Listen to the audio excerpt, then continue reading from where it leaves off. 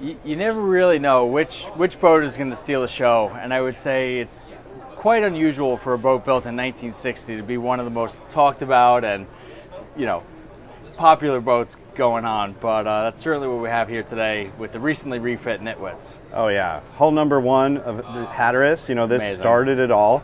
Yeah. First fiberglass boat this size, and now it's been modernized. It's got like this, still got the retro cool look, but all the fishing amenities you need to go do some offshore fishing. Yeah, I'm feeling really lucky today. I think the word game changer is something that's thrown around all the time, but you think about Knit Wits ushering in fiberglass boats, and then you look around at the show, a lot of people have Hatteras to thank for that. Yeah, 1960, this did not exist. It's really hard to think of that way, but it was all wood boats. Yeah. This changed everything. I think they called it Knit Wits because people thought they were crazy. Yeah. And look at where we are now. I mean, it is. It's amazing to think, because it was like people were like, a boat of glass? What, you know, how is that going to work? They really were looked at as crazy. So feel very lucky to get on board today and show you guys a little bit of a closer look.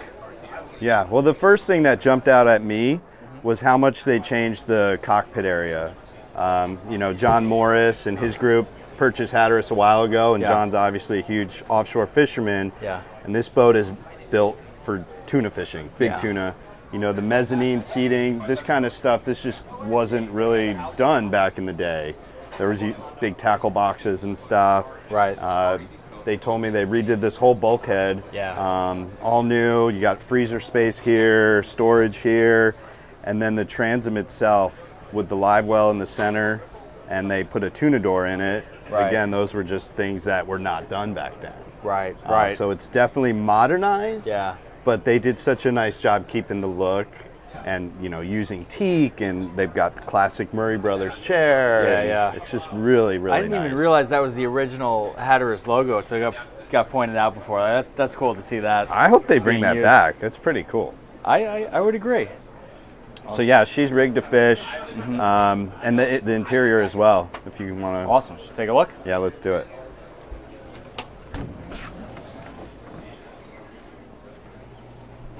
So again, you know, one thing, you don't see a center door on many boats anymore to enter into the salon, which from a fishing standpoint makes so much sense.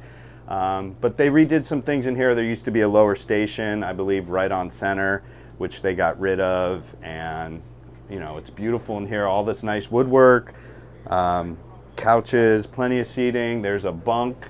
There's a V-berth down below. We can take a quick peek down here. So there's a V-berth up forward, and a crew quarters bunk, and obviously a nice head down, you know, galley down. This boat's really, I think, engineered more to be a day boat and fish hard, but plenty of livability.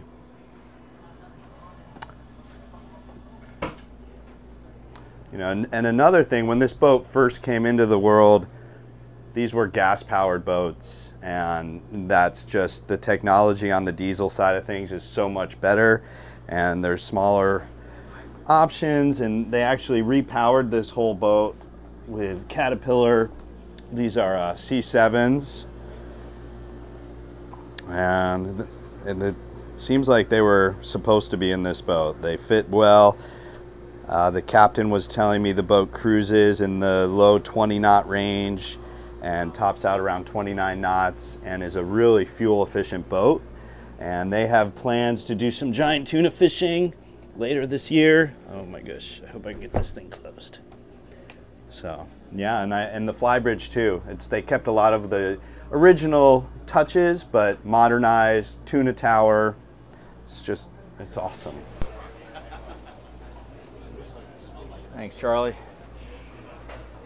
Really cool. Love being up here on the fly bridge again. We see that classic Hatteras logo, recently painted.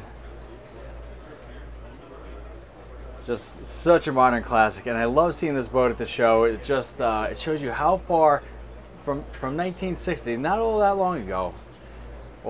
Do my quick math, all of 63 years, and look how the industry has changed, where this was a huge boat for its day, modern, space age materials, and now you look around in less than a generation, how things have changed. The other whisper and rumor we're hearing about Hatteras is that Knit Wits being here is no coincidence. After a couple of quiet years, there's talk of future Hatteras models and talk of the brand making a really kind of a significant comeback. We're gonna stay tuned for that. So for all your Hatteras news, you stay tuned to Angler's Journal and Power and Motor Yacht. And until next time, we'll see you on the water.